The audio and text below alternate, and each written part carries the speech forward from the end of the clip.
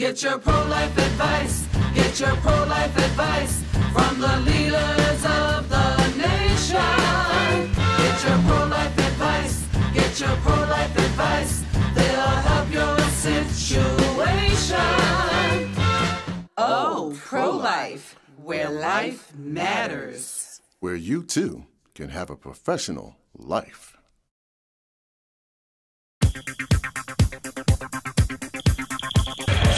My name is Will Strickland. I'm here today with Ed Lover from Kiss FM, all the way from New York City.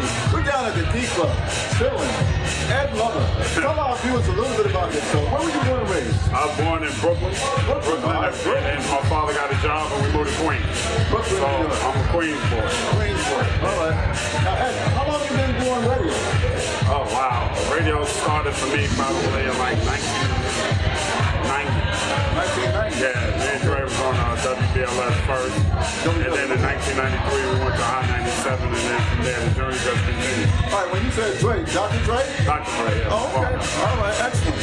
Now, I've also seen you in some movies. Can you name for our viewers a few movies that you've been in? Well, Dre and I wrote and produced Who's the Man? Who's the Man? The first hip-hop whodunit. I've done a couple of movies. I did Ride, I did a movie with Dane Wayne and Wesley Snipes called Undisputed. I've done a few movies. Okay, all right. Now, for our viewers, give them a little bit of advice. If they're looking to be a radio personality like yourself, what are some of the things, some of the characteristics, personality they gotta have? I would say that the most important thing is to be yourself and to try to bring something different to the table as far as radio is concerned.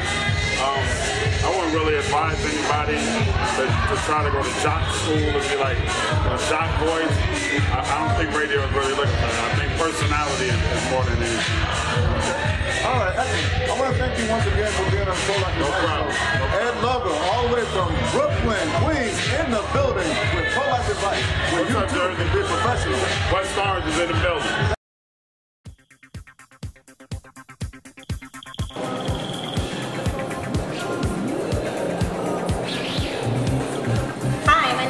Welcome to Vonda's Kitchen. Hello viewers, my name is Will Strickland. I'm here from Pro-Life Advice, where you too can have a professional lifestyle. And my special guest is Miss Vonda from Vonda's Kitchen. Say hello, Vonda. Hi, thank you, Will, so much for having us today. We look forward to Pro-Life Advice, and we thank you for having us. Excellent. So Vonda, tell our viewers a little bit about yourself. I know you were born here in Newark, New Jersey. Tell our viewers who's Vonda. Well, actually, I was born here early. In my early years, I lived here in Newark and born at Beth Israel Hospital, if you will. And pretty much my love for cooking has really kind of brought me to this point, you know, with the Vonda's Kitchen. I've always cooked and I've always had a love for it. So, okay. Yeah. Tell our viewers, before you became this entrepreneur that you are today, what did you do in the past? Were you a chef before someone else? Actually, I worked in corporate America, I had the ability to actually sell interventional cardiology stents to the Northeast region through a company called ACS, and it was a wonderful experience. It taught me the basis of business, and as you know, when you're in sales and you're working at that level, you're an independent contractor. And then I also worked for Prime Media, which was wonderful because we would do internet access for our customers, which were worldwide. Excellent. So you hear that, viewers. You can actually live out your dreams even if you're working at another company. You should always concentrate on the future and how to be successful like Miss Vonda. So Vonda, I see we had Mayor Corey A. Booker come by, and also the Newark City Council came by and actually helped you in your grand opening. That was on March 22nd. Yeah. Tell us about your grand opening. How did it go? It was a wonderful experience, and you know, it was the opportunity for the neighborhood to really interact with and to learn more about Vonda's Kitchen. So we certainly had all of, you know, the mayor's council, the mayor Corey Booker here, and he's been so supportive of us and really pushing our healthy menu that we have. So it's been a wonderful experience that you know, the neighborhood has welcomed us with open arms and supported us. So I have just nothing but wonderful memories of that day. You said something interesting a minute ago, and I wanted to touch on that. Sure. Your healthy menu. Tell our viewers what kind of menu you have. Well, what we wanted to do is we wanted to put together a menu where we would have the traditional things that our actual customer loved. And we do have soul food. And however, what we're giving I like soul food. Okay. but what we're doing now is that we're giving our audience actual choices, and I think that's one of the things that we have not seen before. Well, for example, if you have fish, you can have it baked. You can have it fried, traditionally lightly fried. You can have a wheat sauté flour. You know, if you don't want to use the traditional gluten type flour. And then also, you know, and that's for all of our products. So whether it be shrimp, whether it be chicken, whatever your protein is, we can make the changes. We also offer many different types of vegetables exceeding what the traditions are. I like to have a lot of green vegetables, spinach. Yes, spinach. We do garlic spinach, asparagus, and broccoli, and we steam it and we can roast it for you. Those are the choices. And then if you look at some of our different types of sandwiches and things that we're offering. And then we have a wonderful smoothie bar, which has all fresh fruit. And so that's one of the components that we're looking for our customers to recognize, because you can also make them protein smoothies, especially in this neighborhood with the gym being right, you know, next door to us. So we're just adding a little touch of goodness with some tradition, and that's what we're about. So tell me, since this is an advice show, I mean, there's a lot of viewers out here who say to themselves, I would like to be in business for myself. I would like to start a business here in Newark. What are some tips that you can give? I'm sure you must have had some help from downtown City Hall and downtown Newark and yes, absolutely. But I think that first and foremost, you really have to have a plan, and that plan has to be airtight, especially in this marketplace. And so, with the help of other people within the city, it's a wonderful thing. But you have to be really focused and know and understand and research whatever it is that you hope to do. Right, you hit a couple of key points there. For our viewers, the key point she hit was a plan. You must have a plan, and also you must do your research. It's very important to do your research, because a lot of businesses, I mean, even some large-scale businesses, fail within the first 2 years of being open because they really didn't have a tight business plan. That's very important. Very important, because it has to be, and you have to go over, maybe 15 to 20 times to make sure that it's airtight, because this is a difficult market for business. And in business, I'm sure you have to deal with quite a few legalities, as far as you probably have to have an accountant, a lawyer, and so on and so forth. Absolutely. You have to have a team in place that supports you and really stands behind you, and they understand what your vision is, and they can give you direction, because that's most important. When you don't know, you need an advisory board to give you the information. Wow, this is great information, advisory board as well.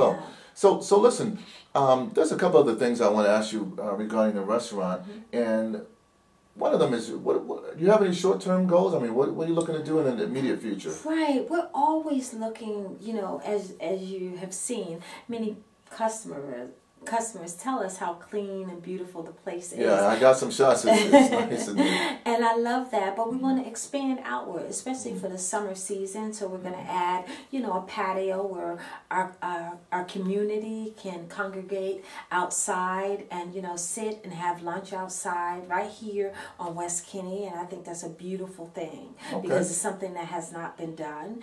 And that's one of our main short-term goals. And then with the restaurant, we're probably going to change the hours just to accommodate more of the summer, with staying open to 8 o'clock. That's important to me.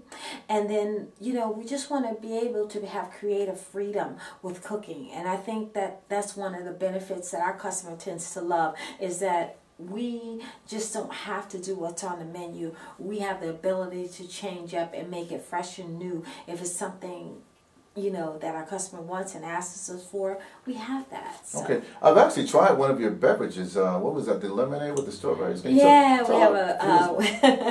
we have a couple of them. We have a watermelon lemonade, and we also have a strawberry lemonade. But our new one is a ginger lemonade, which is really refreshing. I have to try that. Viewers, if you haven't tried it yet, Vonda, tell us where you're located again. We're at 183-185 West Kinney Street here in Newark, and right off of Martin Luther King Boulevard. Exactly, right off Martin Luther King Boulevard, between Howard or Irvin Turner, and we love Newark. Let me just say that. We love being here, so I just always make a point of that because Newark has been so beautiful to us. Okay, viewers, I want to let you know Vonda is also a spiritual lady as well. Absolutely. She loves the Lord. I love the Lord. I talk about the Lord, and He has blessed me. So when I say all of these wonderful things that are happening, I just want you to know that I give Him all the praise for everything that has been accomplished to this date. Excellent. To God be. So Vonda, before we leave, is there anything else that you want to talk to the audience about, or any final comments? Or yes, I just want to say to the residents of Newark and the businesses of Newark, just to come and try us out, because really we provide a very fresh, clean, comfort food, and the beautiful thing about it is well priced. I mean, it's very competitive and probably a lot less than a lot of other places, and we really just create a clean, healthy vibe. And what are your hours of operation? Our hours of operation are Tuesday through Friday from 7 a.m. to 7 p.m. and we're going to expand that for the summer months starting in June to 8 p.m. and then on Saturdays and Sundays, which is our Sunday throwdown, soul food throwdown, and that starts at 8 a.m. and we end at 7 p.m. Okay, yeah, I've actually come by on Easter Sunday. I was here with my son. We came right after church. Yeah, we had brunch here after church. Really crowded, so it was a beautiful thing. So, Vonda, is there anything else you want to say before we leave the show? Yes, we want to thank, the Newark residents. They've been so supportive, and, we just want to have an establishment that everyone is welcome to and feels that, see the vision that we're trying to offer our customer, which is healthy choices along with a traditional menu. And I also, I just want to take a moment to thank you, Will Strickland, for all that you've done for us. Okay. And just the pro-life advice has been beautiful, and we appreciate this opportunity to speak to you residents. Absolutely. So remember, viewers, you too can have a professional lifestyle if you have a business plan and you strive to be successful. Once again, I want to thank all my viewers for tuning into Pro-Life Advice, where you too can be a professional. Thank you. Thank you. Thanks, Vonda. Okay. Once again, viewers, my name is Will Strickland, and we're back here today at the Professional Life Advice Show, where you too can have a professional life. I'm here today with DJ Mustafa, born and raised right out of Newark, New Jersey. He's actually from Irvington. He's going to tell you a little bit about himself. Mustafa. How you doing? DJ Mustafa. I've been in the business about 20-some years. Started as a young youth man. My mother and father embraced me with this music to keep me out the street. I just want to say we're one of the best professional men we got out here today. My good friend Will Strickland is here, man. Shout to 98.7 Kiss Me. We also live for my man Antoine Qua, another very hard-working DJ, man. He's us here. You gotta say, well. So, Mustafa, tell us a little bit about yourself. I understand you and DJ Qua actually moved together, also both went to Irvington High. Is that correct? Yes, me and Qua used to do friendly competitions in the house, go to his mother's house with records. We used to practice a lot. Both of us took this very serious as young kids and kept us out the street. This is what we did. We want to thank our parents for that too. I want to thank Qua's mother for letting us go in her basement and make a whole lot of noise. So it all started from there. Like I said, my good friend Qua's on Kids. A lot of hard work, man. Just want to thank him again that we in the building today for my man Antoine Qua. All right, so Mustafa, give our viewers a little bit of advice on if they're looking to be a DJ like yourself. What's some advice? What's something that some characteristics you should have? They want to be a professional DJ. Well, what I want to say is if you got to take it real serious, punctuality is everything, a contract is everything, your communication is everything. You definitely need those 3 skills, and you have to practice the craft of music. Once you get the craft together, you gotta have a contract, gotta have a phone, you gotta be on time, and your hygiene, everything gotta be neat. Take it real professional, you'll go a long way. I did. I've been in the business 23 years almost. Excellent. Okay, DJ Mustafa, I want to thank you again for being on the Professional Life Advice Show. Viewers, remember, Professional Life Advice, where you too can have a professional life like DJ Mustafa. Thank you for tuning in. Thank you again, man. We'll see you later.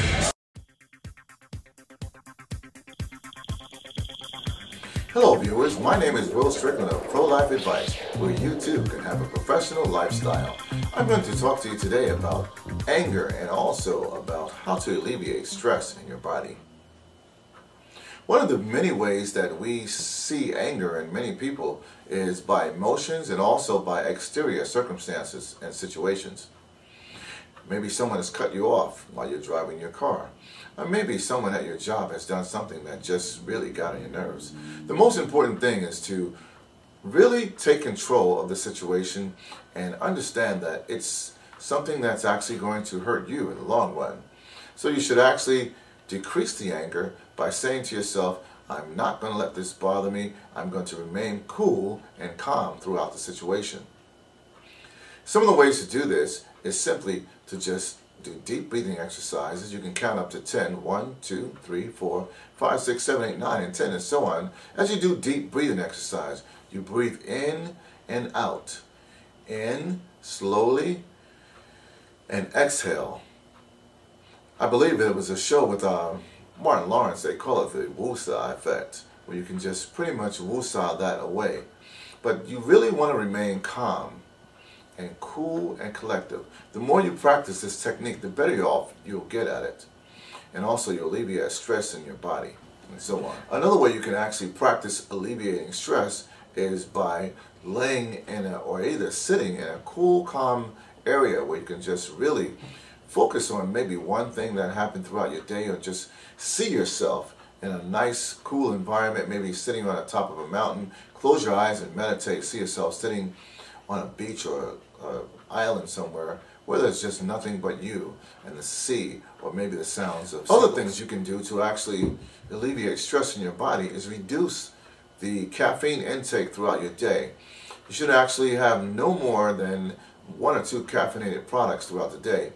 And after 3 p.m. in the afternoon, definitely do not drink any coffee or caffeinated products, because the more caffeine you add to your body, later on in the day you'll have trouble sleeping and so on.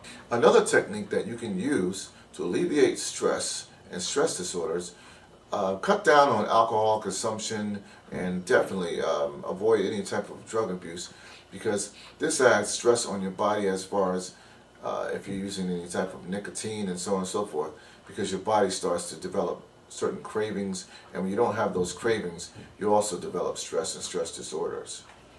Try to get at least a minimum of 6.5 to 7.5 hours of sleep per night, because a well-rested body heals a well-rested mind.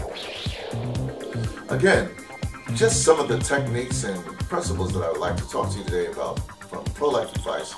And I want to thank you again for tuning into Prolife Advice Show, where you too can have a professional life. My name is Will Strickland. You can reach us at www.prolifeadvice.com. That's www.prolifeadvice.com. Or simply dial 973-517-5540. That's 973-517-5540. Again, thanks for tuning into Prolife Advice, where you too can have a professional life. Thank you.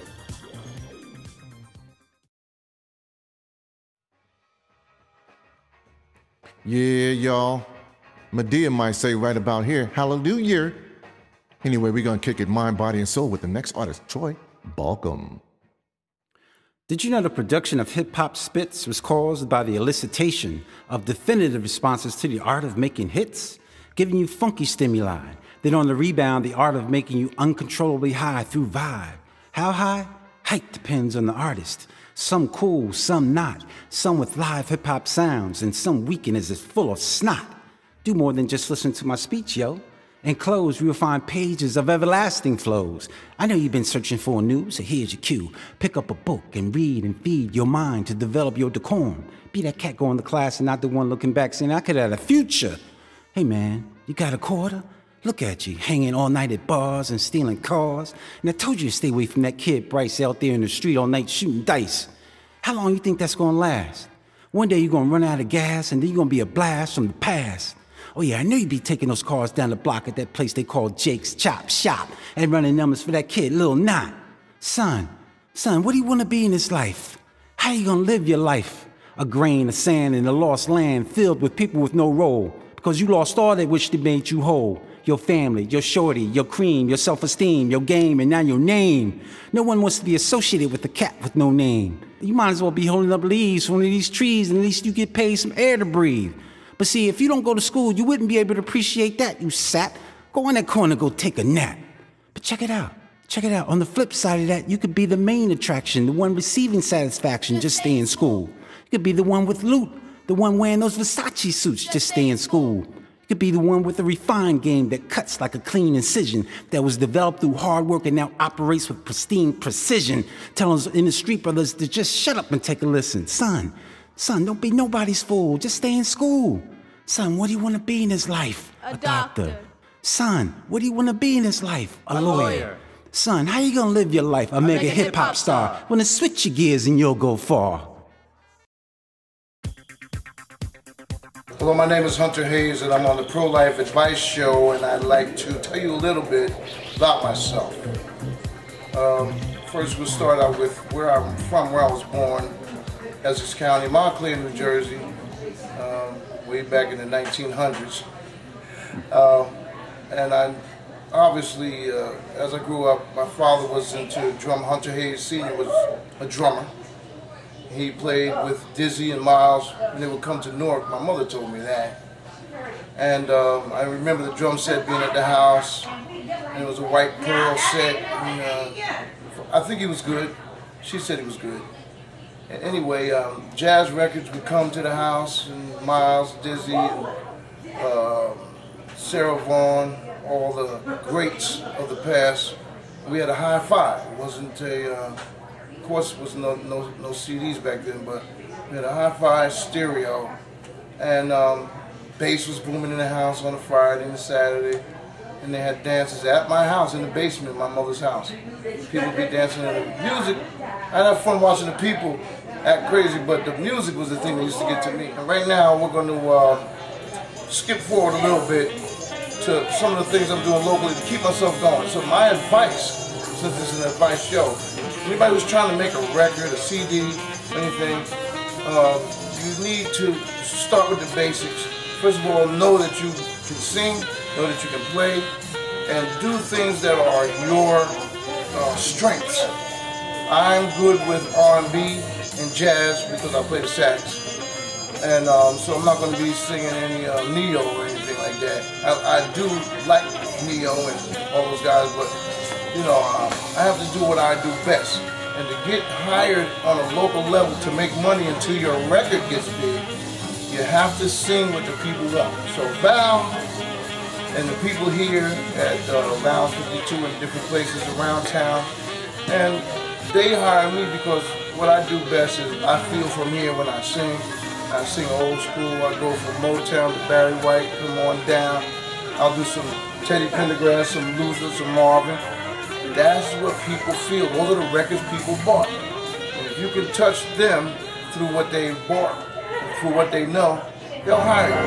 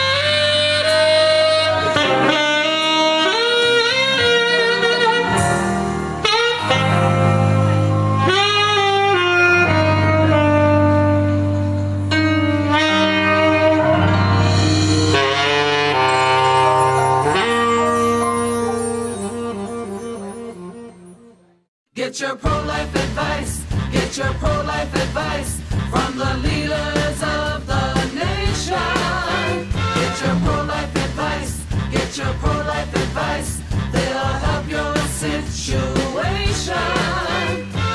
Oh, Pro-Life, where life matters. Where you too can have a professional life.